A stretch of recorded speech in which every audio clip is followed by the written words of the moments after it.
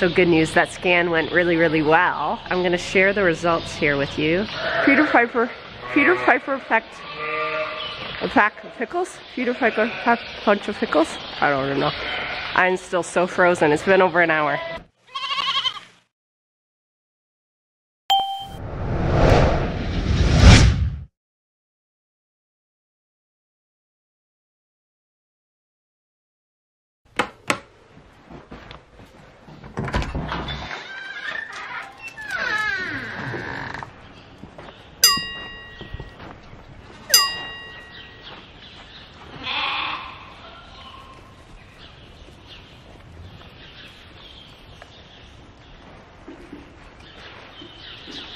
Happy Thursday. Nice quiet morning here in the sheep barn. Busy day today. I overbooked myself as per usual. I have Rebecca coming to scan those ewes that were bred in November. I'm praying for a good scan. They will be early April babies. I also have the banker coming in a couple hours, so I have to get chores done before he comes.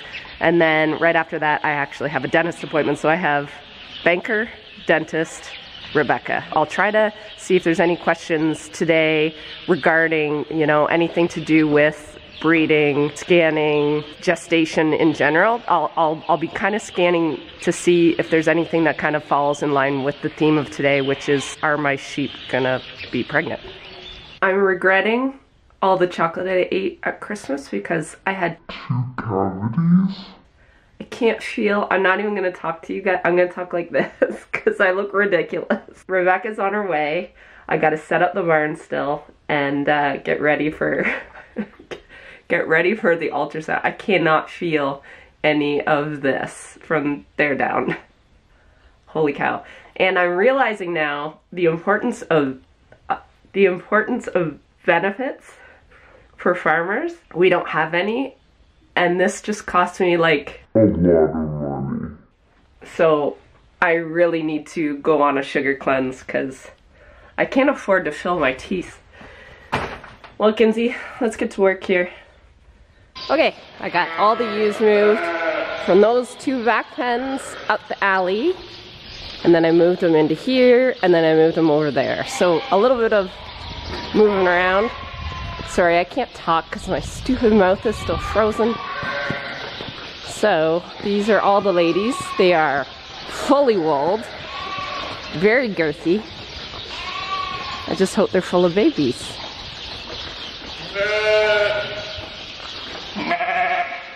So what will happen, Rebecca's got her own crate for scanning. So she'll set up here, she'll have her little chair there, and then she'll have her machine right around there. And then she kind of reaches in from behind here and she'll scan kind of underneath the ewe. And then her screen will show whether the ewe is pregnant or not. And then she'll come out here and I'll deflect her. If she's pregnant, she'll go back in her pen. If they're open, they're gonna go into this pen. Because they're open, I'm probably gonna ship them next. Oh, I can't even talk. I'm going to take them to the sales barn next week. Peter Piper effect. A pack of pickles? Peter Piper punch of pickles? I don't know. I'm still so frozen. It's been over an hour. God.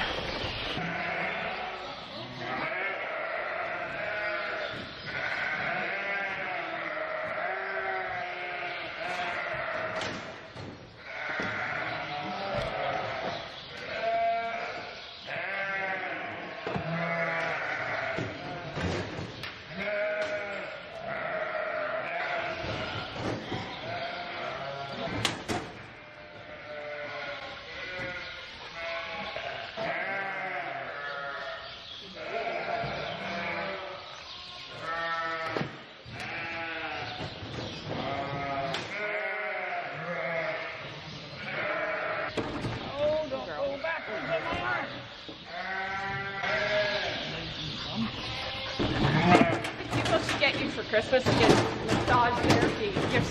I think it's good now. We used to have some nice little permanent try and take the arm with them.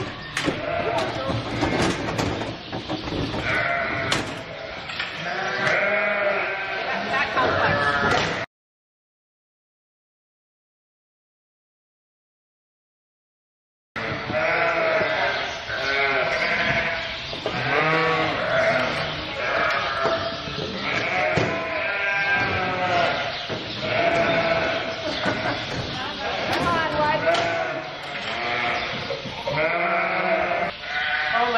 so hungry.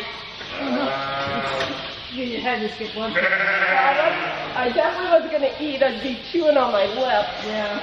And you always want to like strike up a conversation.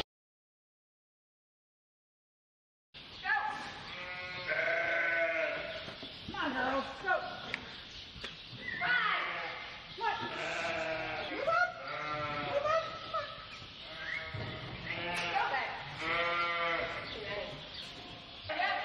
Everybody's doing it. Everybody's doing it. Oh, where's she going? Where's she going? Where's she going? We'll get her. We'll get her. Yeah, yeah, yeah. We'll get her. Where's she going? Where's she going? Come on.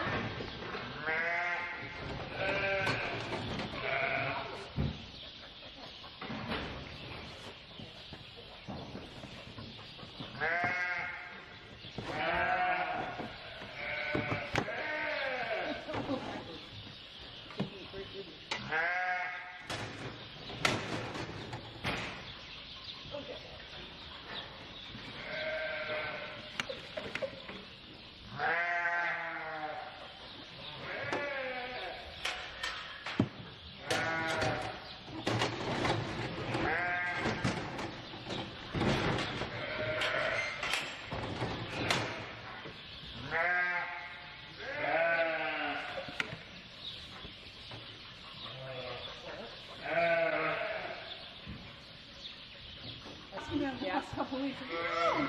Stop asking. Don't ask. Don't even think of it.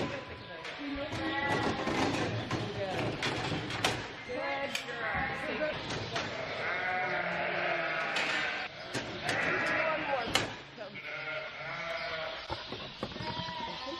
Nope.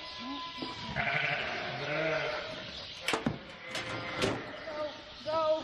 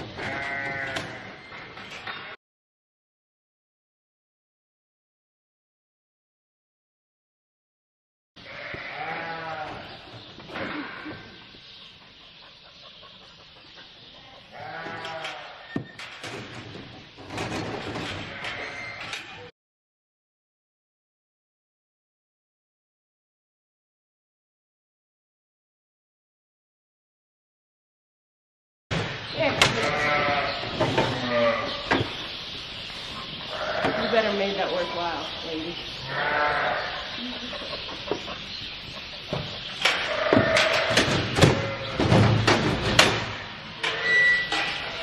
How many ewes were there total? 116. Oh, okay.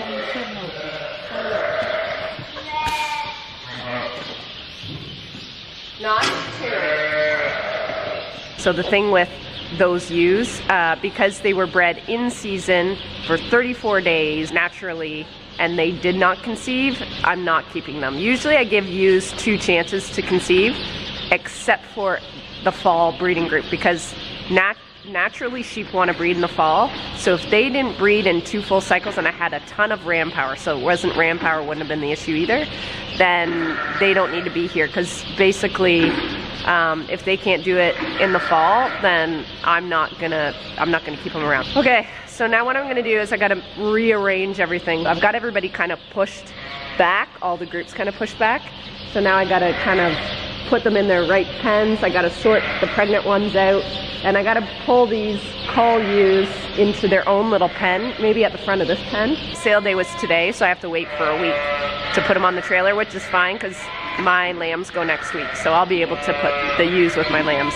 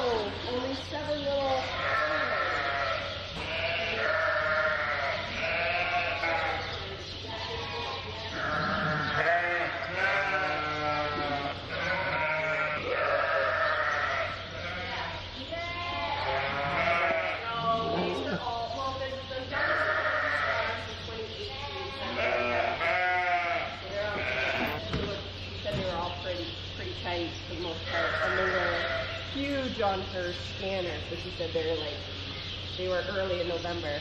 Yeah, what are you gonna have to do? Just working away in the new practice. Good. Good. And it hasn't been too, knock on wood, hasn't been too hard.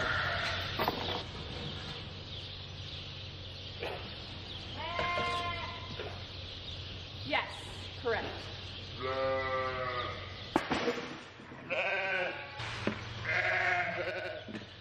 So good news, that scan went really, really well. I think one of my best ones. I'm gonna share the results here with you. I took a picture. Okay, there was 116 in that group. Thought there was 114, but 2 miraculously appeared. 7 were open, so 7 were not pregnant. 2 are really skinny, so I'm wondering if there's something. She said 1 had an infection inside, like in her uterus, and the other one's just skinny.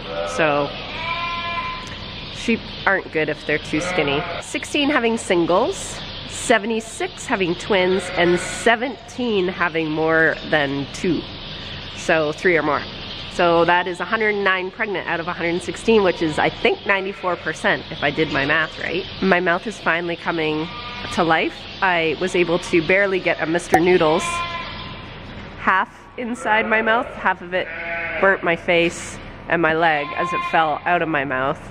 And my divorce with chocolate only lasted about 2 hours because I was able to eat a couple mint Oreos at lunch. I'm so addicted to chocolate, it's not even funny. It was celebration because that was a really good scan. All sheep farmers out there are gonna tell me, yeah, no kidding. They are in season and you bred them for 34 days. They should have bred, and you would be right. The 7 that are open, I'm gonna show you. So those are the 7 that are open. Skinny, skinnier. And there's another skinny one back there, and then the rest are kind of chubby, so I'm not sure what's going on there. So here are my successfully expecting mommies to be. Little Miss Goat is pregnant. Hello, my sweet pea. Are you gonna have 2 babies? You got 2 brewing in there. The last time she lambed, I called her baby Feta. So now I need 2 new goat baby names. You guys can maybe help me out with that. So she's having 2, and guess who else is having 2? Ruby! Come here, Ribs. Come here. Come here. Ruby, come here. She's playing hard to get. There she is. Hi, sweetheart. Hello. So Ruby's also having twins, aren't ya? You look like you're gonna, you are a house. Are you a house? Hi, baby. Scratches. Scratches. Mm-hmm. Oh, you're such a sweet pea. Okay, so this is the successful candidates here and all those over there. So there's 109 between the 2 pens. Okay, you guys, I am running out of time, and I haven't even answered your questions today. So I took some screenshots of some questions. Noose Miller, I think it's Noose Miller. Could you do a follow-up on some of the lambs from this last lambing group? How are they doing? Like Popcorn's baby, the Billy Black lambs, the Quince, the lamb with the hurt leg, the lambs who got rejected by their mamas. I always wonder how they're doing. Okay, well, I will do my best. The problem with, like, I know who Popcorn's babies are because they're Popcorn's babies. I know who Billy's babies are because they're Billy's babies. So sometimes I get attached to certain lambs and I know who they are. As for the other ones, they kind of disappear because I don't remember what number they were. You guys would know better than me because you can look at my videos and tell me. So I'm gonna just bed up these pens, and at the same time, you guys can have a look at how the lambs are doing. They're doing, I don't want to put anything into the universe to like, to curse me, but I have to say they're growing really well. I think I've been attentive, and the winter hasn't been too bad either, right? It hasn't been cold out, and that makes a big difference. I'm gonna shut up. I'm gonna turn the camera and you can watch the lambs.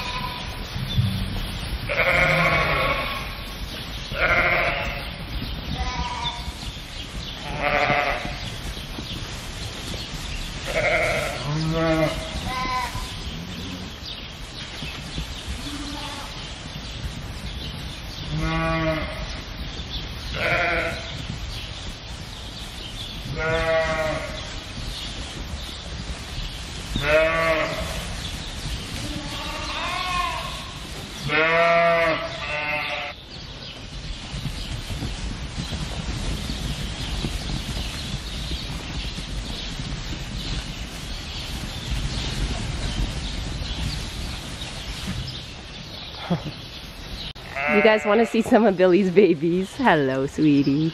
This is my new friend. You are so beautiful, aren't ya? Okay, so there's one there. Oh, hi. You're not a suck at all.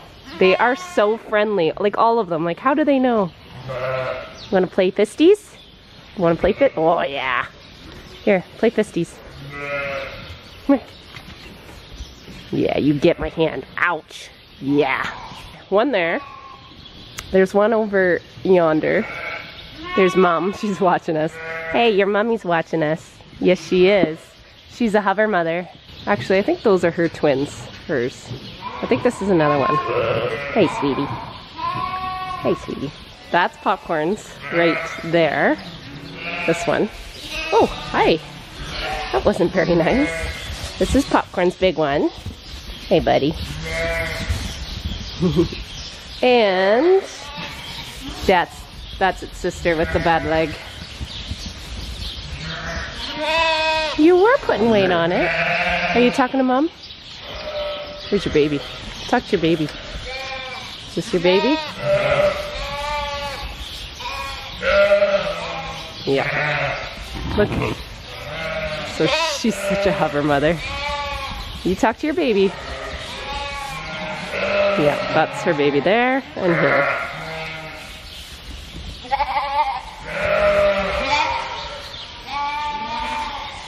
And just like that. Hey, sweetie, you just keep following me around, don't ya? Hi, little Popcorn. What are we gonna call you? What are we gonna call you? Just cute? Aww. Aww. Already a sweetie. Hi, Mama. Hi, Mama. You're sweet too. Yes.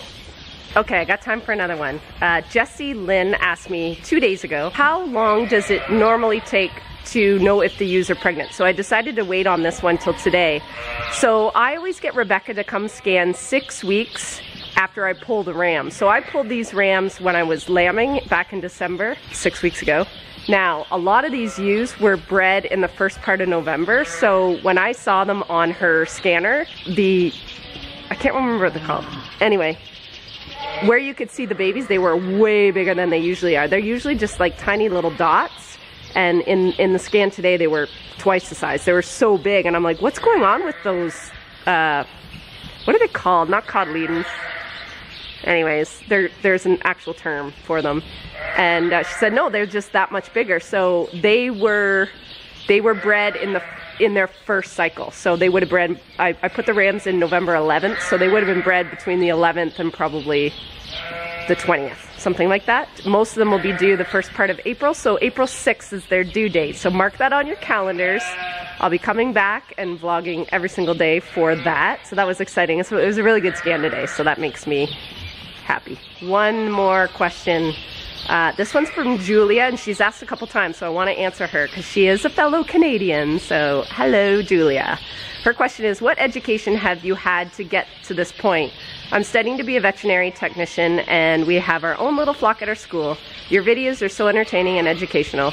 Sending support from a fellow Canadian. So thanks, Julia. I have had no education when it comes to sheep. I have been educated by the School of Hard Knocks and the University of Google. That is it. I wish I had gone to school to learn about sheep. The schooling that I have done since realizing the errors of my ways is I took the Master Shepherd's course here in Ontario. Our provincial sheep group puts it on. It's for sheep producers in Ontario. I'm not sure if they're trying to expand it out of that, but it's Ontario for now, and I learned so much. There was 12 courses over 2 years, and I learned so much, and I met so many good people. So I did learn what I know through really from experience, from a few mentors, and from definitely the Master Shepherd's course. So great question.